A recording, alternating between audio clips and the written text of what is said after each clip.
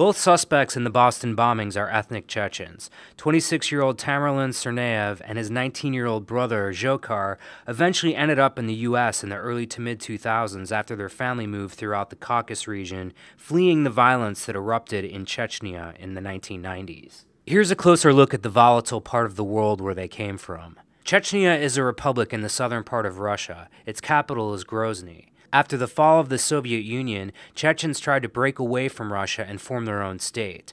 War flared up in 1994 and again in 1999 as separatists pushed for independence.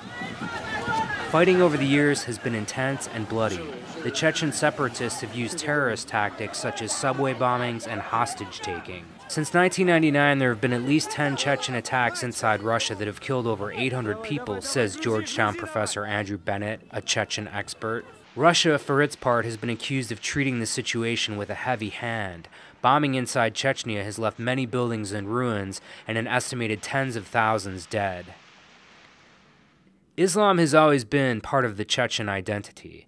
The republic is predominantly Muslim, but in the 1990s, some Chechen separatists became wrapped up in the global jihad movement, turning up among militants in Iraq, Afghanistan, and Pakistan.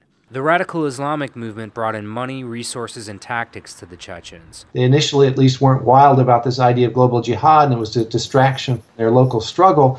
Eventually, with the resources that came with that, and with videos and propaganda and everything else, some of the Chechens did become radicalized.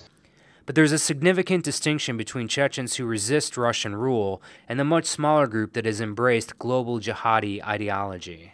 And Bennett says the Boston terror attacks don't match the kind practiced by the Chechens, who tend to claim responsibility, work in larger groups, and most crucially operate in their own geographic region. So if there is a link to any operational link to anybody in Chechnya, and of course we don't know that now, but if there is a link, this would be the first time that the Chechens have done anything outside of Russia. This would be unprecedented.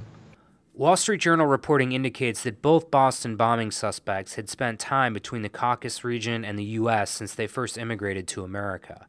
And the brother's aunt says the older brother, Tamerlan, was showing signs of stricter religious beliefs. But whether the suspected bombers were driven by an affinity for Chechen separatism or Islamic terrorism is still very much an open question, and authorities are still trying to determine if and when they may have taken a radical turn. In any case, Charles King, who wrote a history of the Caucasus, said in the Wall Street Journal that it's likely the brothers were part of a generation that was influenced by the bloody Caucasus conflicts. Today, Chechnya is quieter. Its current president, Ramzan Kadyrov, has strong ties to the Putin administration and has managed to keep a lid on simmering tensions, often running afoul of human rights in the process. President Kadyrov has stated that any attempt to make a connection between Chechnya and the suspected bombers is unfounded. For the Wall Street Journal, this is Mark Scheffler in New York.